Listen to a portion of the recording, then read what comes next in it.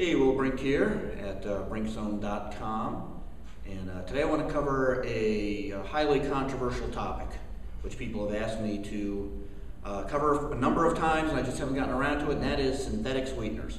I don't know of a more controversial topic to get into, so I'm going to try to keep it simple and try to stick to the point. You really can't have a conversation about synthetic sweeteners without following something called the 3 Ds, and that is drug, dosage, and duration. Without a conversation that includes those, it's a nonsensical emotional conversation. All compounds, foods, drugs, doesn't matter, follow the 3 Ds. For example, do you really think, for example, 1 can of diet soda per year would do you any harm? The answer is no, and if you think otherwise, then you need to get a clue. The point being that the 3 Ds applies. So at what point does the dose of a synthetic sweetener become really the issue? And that's really the unknown. I can tell you that synthetic sweeteners, and the other problems, we're not talking about specific synthetic sweeteners. I'm kind of lumping them all into one topic, and you really do have to look at each individually, but we're going to keep this as a general topic of synthetic sweeteners. The issue is these are some of probably the best studied chemicals of all time.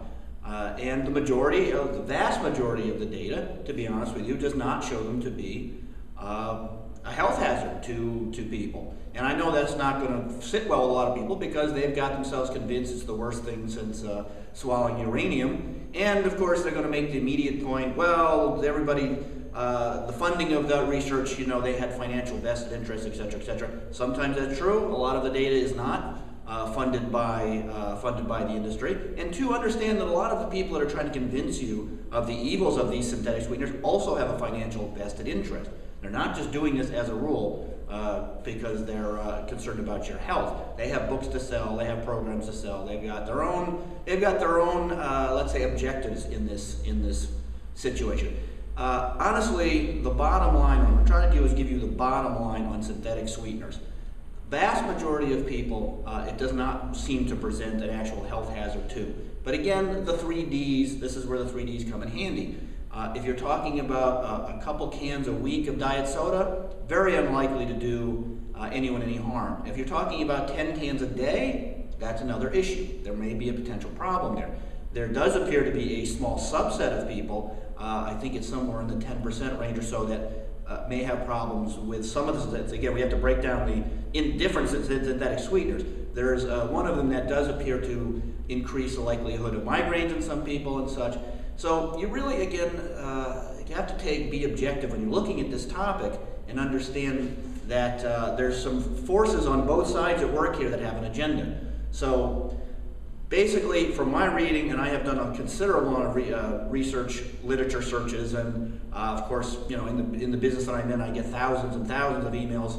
Honestly, if you're a normal, healthy person, your intake of synthetic sweeteners is fairly limited, like say a couple cans a week of diet soda or whatever, is very unlikely to do any harm. Nothing is 100% safe on this planet, nothing. That includes air and water and getting out of bed. So again, if somebody says, well, I don't want to take any chances, that's fine. You know, don't have any diet sodas, don't have any synthetic sweeteners, that's perfectly legit. I do think there are some legit concerns with synthetic sweeteners, regarding things like keeping your sweet tooth going, maybe having some issues as far as weight loss. They don't appear to have direct effect on preventing weight loss, but I am definitely convinced that what people need to do is learn to just accept having less sweet foods in their diet versus trying to replace them with synthetic sweeteners. That's a legit issue. And studies generally support that. People that have diet sodas and stuff generally just tend to replace those calories with other calories. That's legit. However, when we're looking at just straight up toxicity, you again have a lot of people, especially online, trying to convince you that synthetic sweeteners, again, are the worst thing since cyanide in large doses, since crack, since the uranium, and it's not true.